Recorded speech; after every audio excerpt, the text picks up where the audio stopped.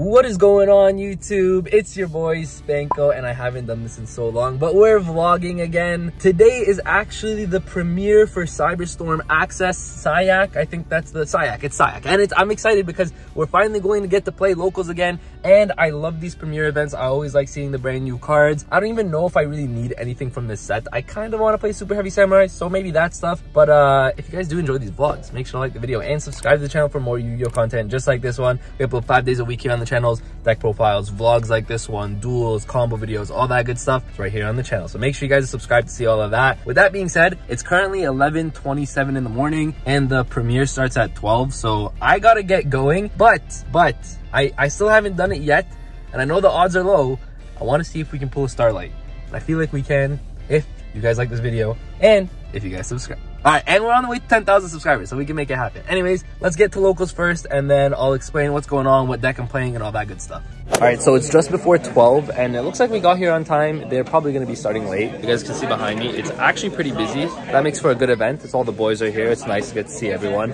But I'm already excited because we got the one card I was here for, really, is the Dynamorphia intact, because this is like a solemn strike for the deck, and I really wanted to update the deck post CYAC, and now I can do that. I actually brought the deck here with me. I'm not playing it today. I'm playing Crystal Beast Kashtra today, but I will say that this is a profile that I'll probably film today. Depending on actually how many people are playing CYAC decks, I may actually play Dynamorphia. We haven't signed up just yet, so I can still pick whichever deck I want to play. And these are legal for today. CYAC technically comes out next week, but because it's premiere, we can still technically play these for the day. So I don't know. We'll see what happens. I'm excited. We have Dynamorphia, all the new cards, which is nice. And then now we just got to see what we pull with our sneak packs. I want Jordan to give us our packs because whenever Jordan gives us packs, we always pull good. So I'm going to set up now and then get ready for the tournament and then update you guys as we go. All right, boys, we got our 6 packs. Field center, let's go. We pull the Starlight right now. We pull Heat right now. Teller Knight. All right, let's go. Pack number 2.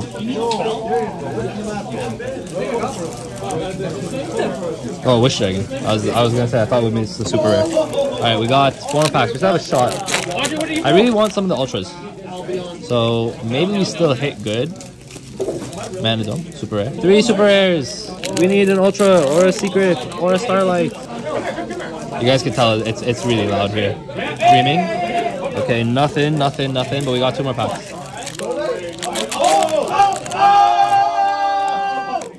Someone hit.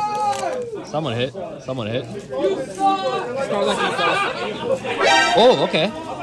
Okay, we hit the Despian secret rare. That's pretty good. We hit a secret. Well, I thought we were going like 6 for 6 supers, bro, because I haven't hit nothing else. We hit the secret at least. I pulled a shitty secret. Let's see if we pull an ultra or something here. And oh, yo, I got double secrets. Wow. That's crazy. So that's where it went. Yo, these are 2 good secrets. Isn't this really good right now? Yo, that's crazy. That's good packs. I hit 2 secrets. Oh baby. All right, what do we do today? He did it again. Again? If you guys don't know, if you guys watch the sneak peek vlogs, I always ask for Jordan to give me my packs because he's the good luck charm. Last time Jordan didn't give me my packs and I pulled like trash. We pulled not 1.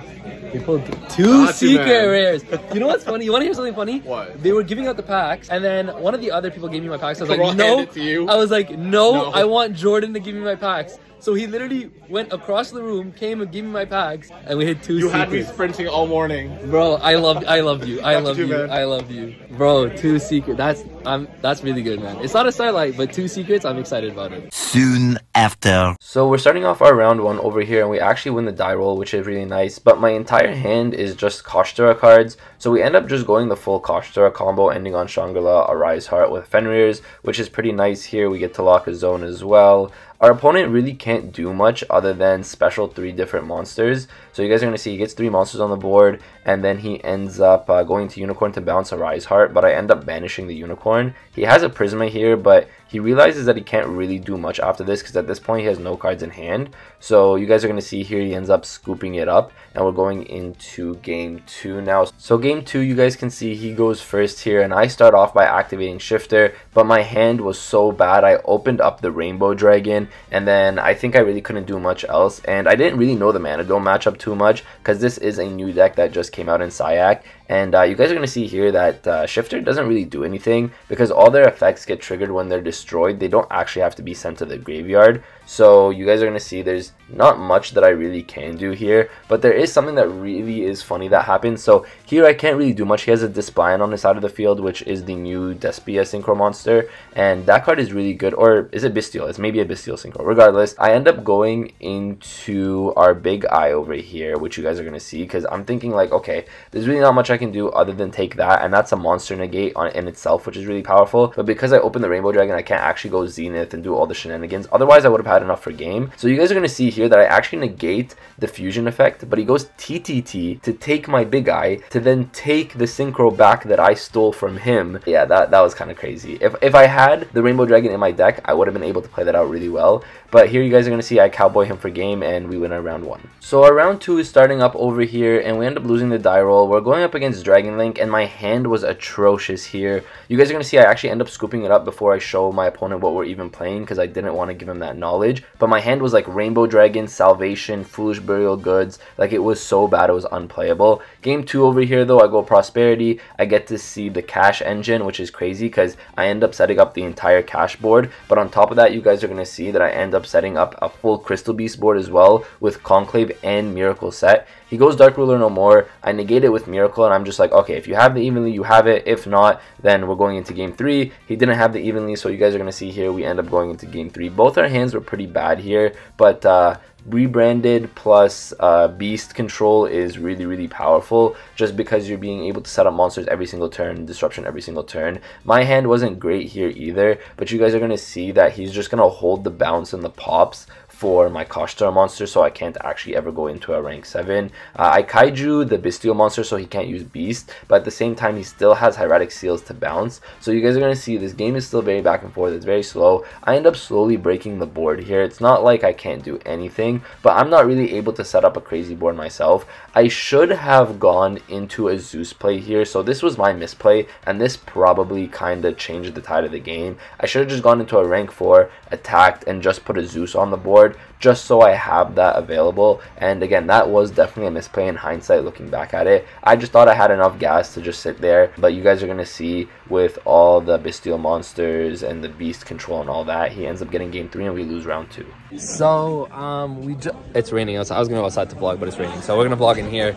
We just finished our round 2. Sorry I couldn't vlog round 1. I hope I did a little voiceover over the duel. We ended up playing Mana Dome in round 1, and it was actually pretty good. We ended up going to game 3. It was going really close into time. Man, I hate doing this, but I went into Cowboy for game. Sometimes you got to do it. There was like a minute 30 left on the clock, and so I was like, listen, I don't even know if Cowboy's enough, but I have Cowboy Fenrir on the board, and I was just hoping for the best at that point, right? But what he ends up doing is he ends up going Dark Ruler no more, so he couldn't even beat me at that point. So I don't know why that happened the way it did, but it did. So we ended up getting our round 1. Our round 2 was an amazing matchup against Dragon Link. It went all the way to game 3, back and forth all game. And I mean, he ended up getting it in 3. It was really good. Like, these kind of matches where you have a really good time, I think those are kind of like my favorite kind of matches, right? And one thing that I will say with this deck, and I think I said it in the first place deck profile, I think this deck performs extremely well. I think you actually have to cut the cash engine a little bit. Like, I'm playing 3 Fenrir, I might cut it to 2, and I want to fit more hand traps, because in game 3, my opponent didn't really have a great hand, and a single Ash, a single Imperm, or a single any kind of hand trap would have probably won me that game. So yeah, I already play Ash. I was playing Shifter as well. I didn't see them. That's just, it happens sometimes. But if I were to side in, or if I were to have room for one more hand trap, whether it's Imperm or Ogre or any of those kind of cards, it would have been really powerful. But we're X1, it's okay. It's only 2 rounds in. We still have a lot of time to do well. If we go 3-1 on the day, I think it's 4 rounds. So if we go 3-1 on the day, we can still top. We still get some prize packs when CYAC comes out next week. So that's pretty good. But yeah, I'm having a good time. I mean, we pulled 2 secret rares, which is insane out of our kits. And the duels have been fun. The guys here are all great guys. They're all fun guys. And honestly, even if we end up not doing super well, actually, you know what? I'm not going to manifest that, but we can still trade around and get some cool things, right? So a lot is coming up. I got Dinomorphia ready to do a deck profile for you guys post CYAC. So I'm like excited about that. So anyways, I'm going to update you guys after the next round, but I think we still have a little bit of time. I'm going to see what's going on, and then I'll see you guys in a bit. We're playing against first place regional Josh in our last round here. I know you came first at the regional, but I got to hand you an L. I gotta hand you an L. You gotta hand it to me. Just take it now. Just take it now. Just take. A few moments later. I can confirm, Josh handed me that L. I didn't hand it to him. Josh handed me that L. Okay, so I haven't updated you guys in a while. I know I have some duels going up because I recorded some of the duels. I'm not sure if I recorded all of them. I'm actually gonna go right here and talk to you guys. Okay, so we didn't end super well on the day. One thing I noticed today, which maybe I need new sleeves, but I drew Rainbow Dragon like every single game. Against Dragon Link, I drew it 2 out of the 3 games. And yeah, drawing Rainbow Dragon sucks because all your Zenith players are just dead. So yeah. The other day I wasn't drawing it at all. Today I drew Salvation and Foolish Burial Goods like 3 times with each other in my opening hand. Yeah, I don't know.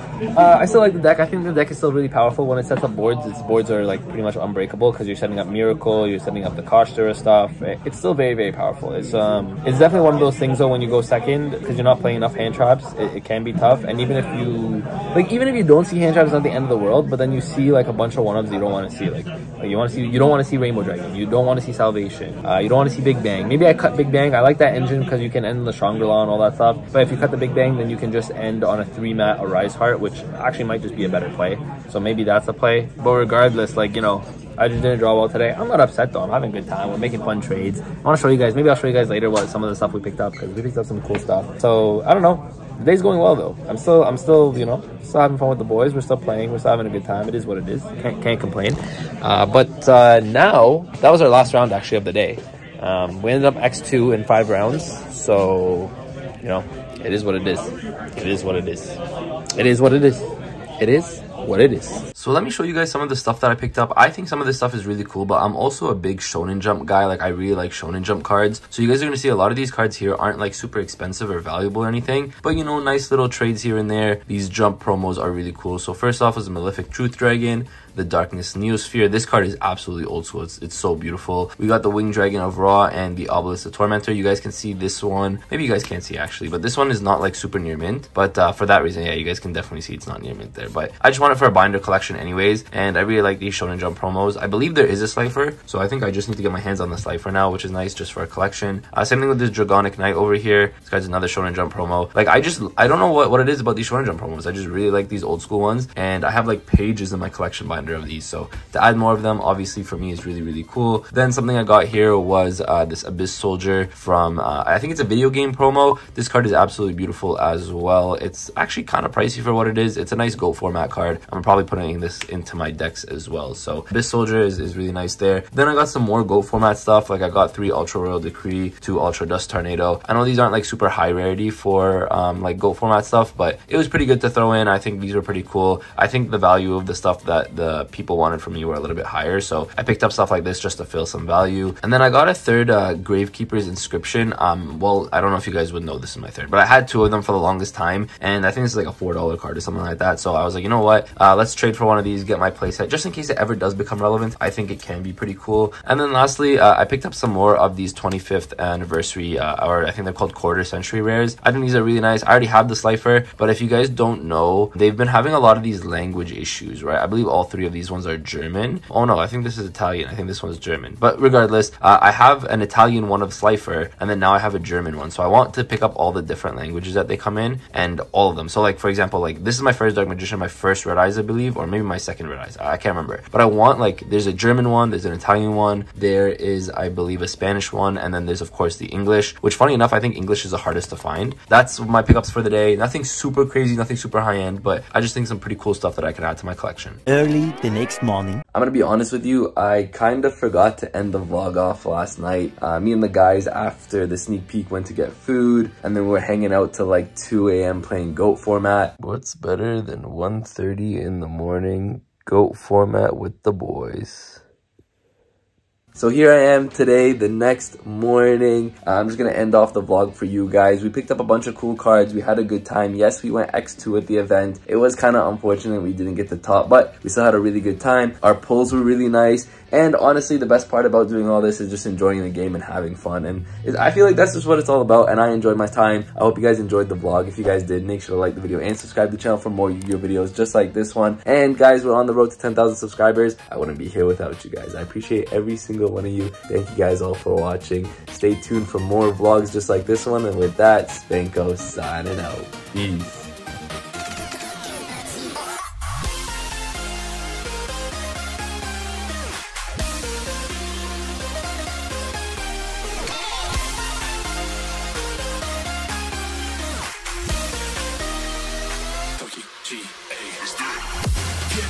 Get up, we want you to get on your feet.